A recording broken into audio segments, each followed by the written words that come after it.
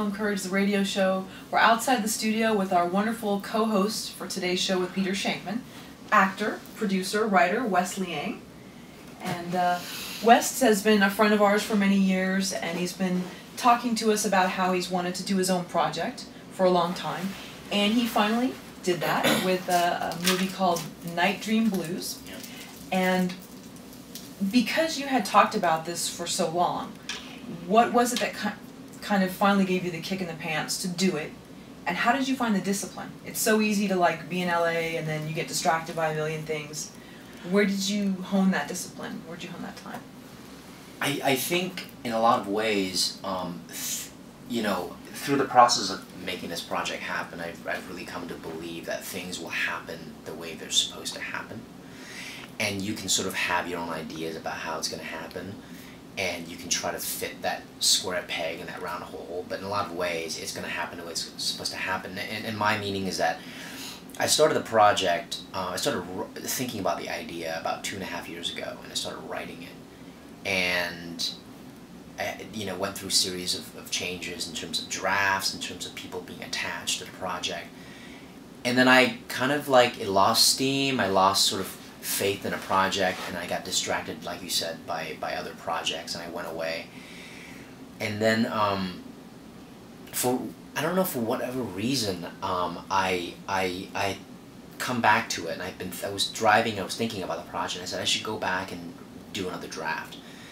And then I went back and did another draft, and I got immediately excited about it. And then just so happens at that time I was speaking to an actor friend of mine who had come off producing a project, and I sort of, you know, spoke to him about this other project. And then several weeks later I you know, ran into a director friend, and I sort of got her interested in her project, and then it sort of like became this whole other animal that I don't think it could have been 1.5 years, 2 years ago, you know? So I think in a lot of ways, you know, and I sort of compare this to like the discipline of writing. Sometimes the best thing to do is to walk away from the computer or that scene or that character.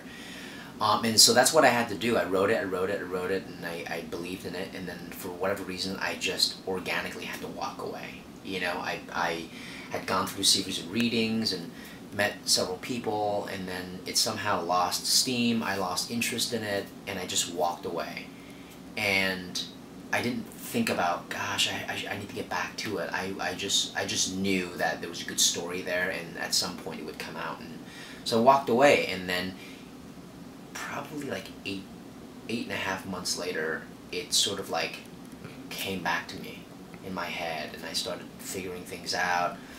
I went back to the computer, and then it's sort of like I had this new engine in the product. And so I think throughout the entire course of getting this film produced and shot, I've really sort of come to believe that whatever we do as artists, sometimes we just have to like know when to walk away and know when to like let it breathe.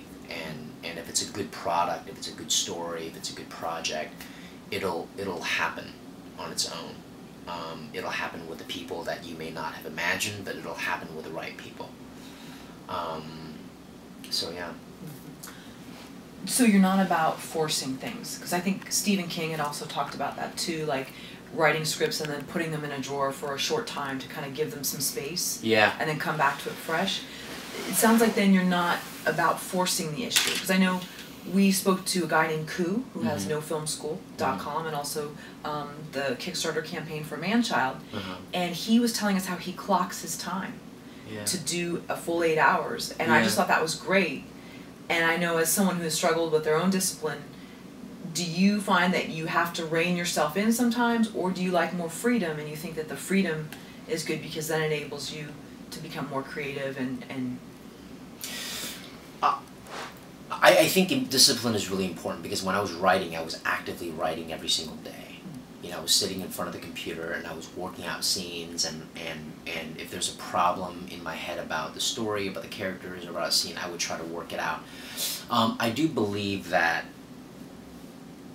nothing happened. Like, I spoke with a friend of mine who's like some, like has a PhD in science and in like astrophysics or whatever, and she was telling me this idea that the only law that governs the universe is cause and effect. Is that something happens and there's always an effect. And so science is always trying to study the cause and effect.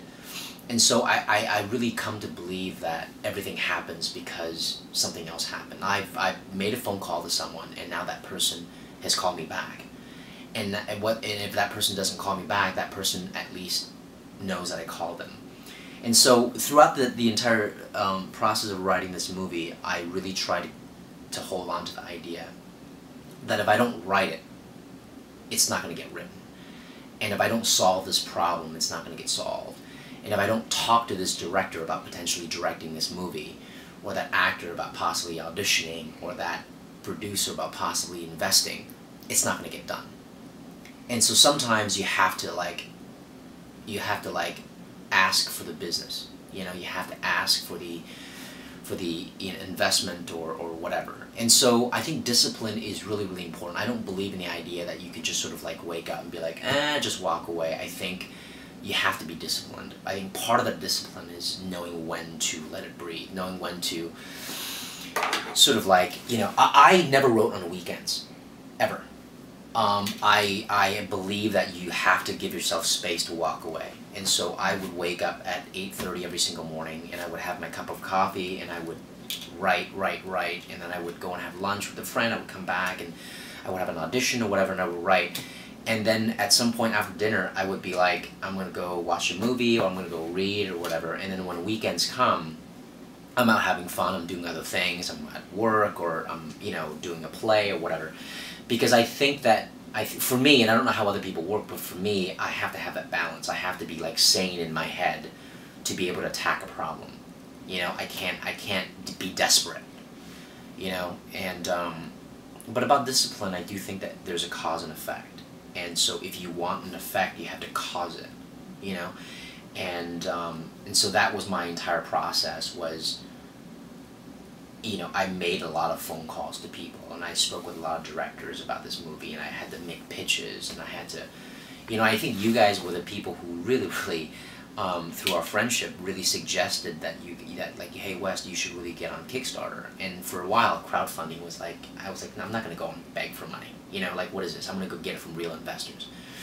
And I think I heard about crowdfunding with you guys, and I saw a mutual friend, Brian Durkin, do his thing, and I was like, wow, I really want to try to do this, and what else are you going to do, right? And so we talked about it with some of our other producers about crowdfunding, and they initially felt the same way. They're like, well, let's try to get real money from real investors. And at some point we were all like, hey, for a project with our budget, $100 is $100. You can't shit on that. So and that was a clear example of cause and effect. We had to, shoot a mock trailer. I had to write the literature for it. We had to start an account, and then we had to launch it, and then we had to tell people about it, and then immediately there was effect, because we raised, in our first weekend, we raised $1,500 in the first weekend, and then it dipped immediately. But the first weekend we were like, oh my god, I think our third investor donated $250, and he's like a fellow actor friend. But that's an example of cause and effect, and that I think is really sort of universal in that we have to sort of do.